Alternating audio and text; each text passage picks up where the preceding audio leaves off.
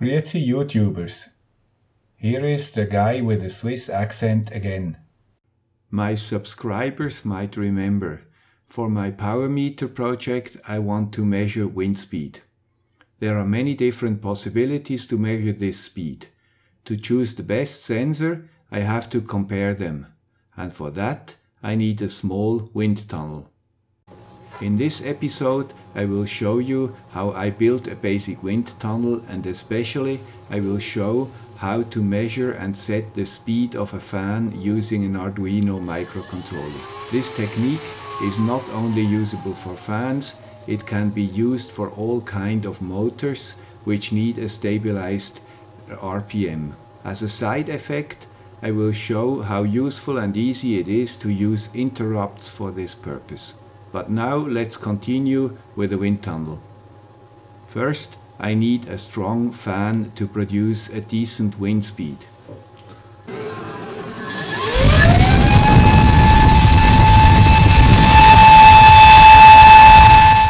Normal 12-volt DC fans are rated below 1 ampere, and this is definitely not enough for my plans.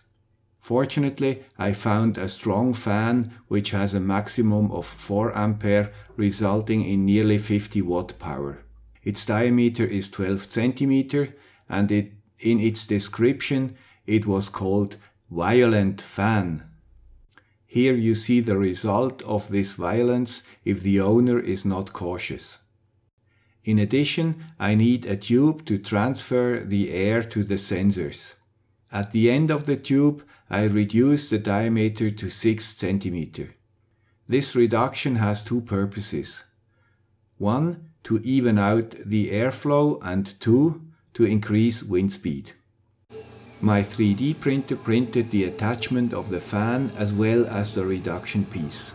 At the end, I had the raw wind tunnel laying on my bench. To supply the power to the fan, I use a cheap Chinese 12-volt power supply. Its voltage is very stable. Because I'm so pleased with it, I enclose the link to the supplier in the comments. Now let's start the fan and measure how much wind speed it is able to produce. The wind speed is more than 60 km per hour or close to 40 miles per hour. This is enough for me because I will use my power meter on my bicycle, and 60 km per hour on an even surface is more than the world record without slipstream. So I completed the first part of the project. I have now a working wind tunnel with a quite high wind speed. To evaluate wind sensors, it is necessary that I can set a particular wind speed and keep it constant. Fortunately, my fan is a so-called 4-wire fan. This means that it has 4 wires attached to it. 2 wires are ground and 12 volt.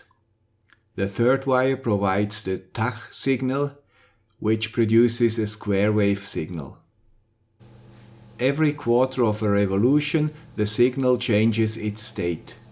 I show this using an LED connected to it. The datasheet says that the Tach output needs a pull-up resistor and can sink 5 mA maximum. The fourth wire can be used to control the speed of the fan. If we supply a 5-volt pulse width modulated signal, or PWM signal, to this pin, the fan will set its speed accordingly. For this fan, the frequency of the signal should be around 16 kHz. Now we have a fan with an output signal which is proportional to its speed and an input signal which can control its speed. There is only one missing part to build a stabilized system.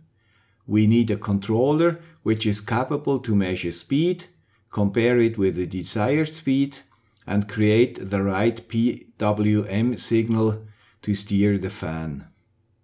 As said earlier, I wanted to use an Arduino to do this job. So this Arduino has to measure speed, calculate the necessary PWM ratio, and provide this signal to the fan. But how can we measure speed with an Arduino? Calculate the fan speed is quite simple here. We just measure the time between two state changes. Because we know that we have 4 state changes per revolution, we can either decide that we use all changes or we only use changes in one direction.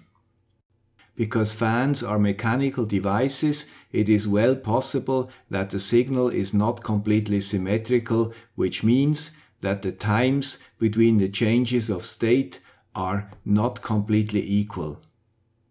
If we use only falling or rising edges, we can reduce this effect. This is why I decided to use only the falling edge of the signal. So I will have 6000 times 2 state changes per minute, which results in 5 milliseconds between 2 edges. The shortest time we have to be able to measure is 5 milliseconds. Arduinos have 2 built-in time bases, millis and micros. From our calculation it is clear that millis is not sufficient and we need to use micros to get the necessary precision. If we would measure 6 milliseconds instead of 5, the measured speed would be 5000 RPM, which would be a measuring error of 1000 RPM. Usually we use while loops to measure time. We store the actual time, wait for a change of the input signal, and calculate the time we had to wait for the next edge. This works fine in the milliseconds range. It would not work properly in the microseconds range. And in addition, we could hardly do anything else with the microcontroller because all other tasks would use time and reduce precision. Its only purpose would be to measure speed. Fortunately, all microcontrollers have a mechanism called interrupt. Interrupt do exactly what the name says. They interrupt the normal execution of a microcontroller's program. The reaction time to such interrupts is fast, because it is implemented in the microcontroller's hardware. Our code to measure duration is now very short. Because the hardware waits for the edge, we just have to calculate the time difference between the last change and set the new start time. The while loop disappeared into the hardware. See also that we were able to change from millis to micros. This very short program takes only a few microseconds to execute and we will not feel it in our main program. It just happens like a miracle in parallel to anything else. As long as there are state changes of our input signal, we always have the most recent duration in the variable duration. Our normal program can read this value and easily calculate the actual speed from it. There are a few things you have to consider if you want to use interrupts with Arduinos. You cannot use all pins as interrupt pins, and you have to attach your small program to the interrupt pin using the command attach interrupt in the setup part, and you have to declare all variables used by both your interrupt and your main program as volatile. You find the necessary information in the reference part of your Arduino homepage.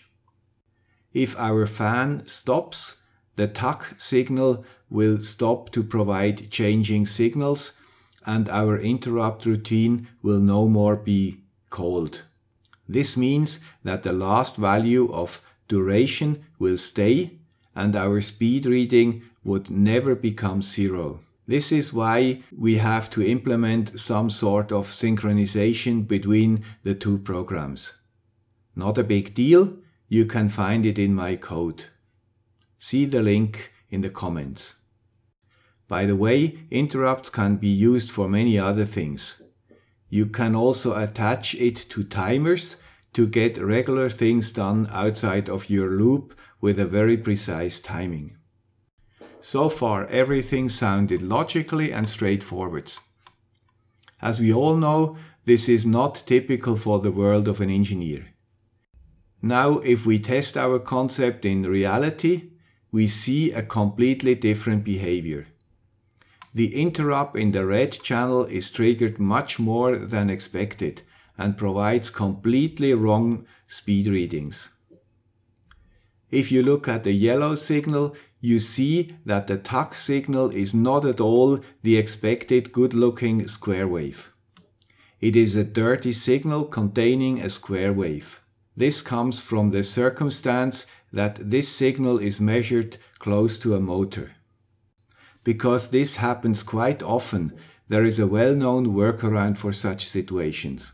We use a Schmitt trigger.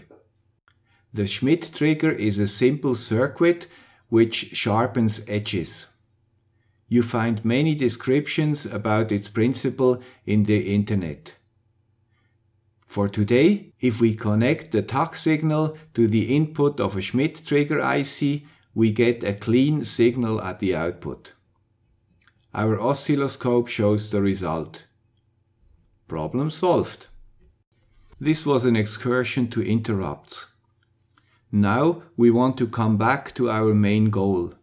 We can now measure the speed of the fan. In addition, we have to generate a PWM signal. Fortunately, a library exists to generate such a signal. We just have to include one statement in the setup to tell the Arduino the needed frequency and to set the requested PWM ratio in the loop part of our program.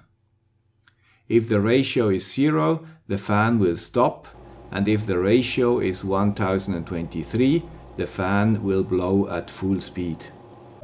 Let's connect now the two program parts to create a small loop to determine the reaction of the fan to a particular PWM ratio. The loop sets the PWM ratio at 50, 100, 150 and so on till 1023. And the Arduino measures the respective speed of the fan. Both values are outputted into an Excel sheet. If you do not know how to connect your Arduino to an Excel sheet, you find the link to one of my previous videos explaining this procedure. The output shows now the so-called transfer function of the fan.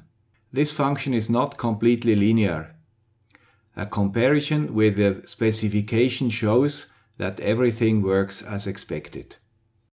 To set a fan speed, we can now go to this chart, read out the needed PWM ratio and send this signal to the fan.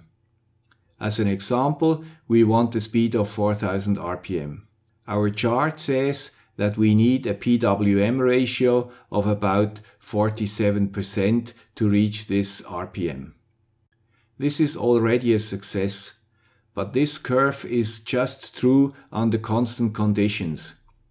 If we change, for example, only the supply voltage by half a volt, the whole curve looks completely different.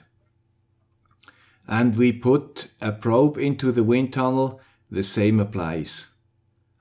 In the next video, we will find also a solution to this problem. Stay tuned or subscribe the channel and then you will be automatically alerted if this video is ready. I hope this video was useful or at least interesting for you. Bye!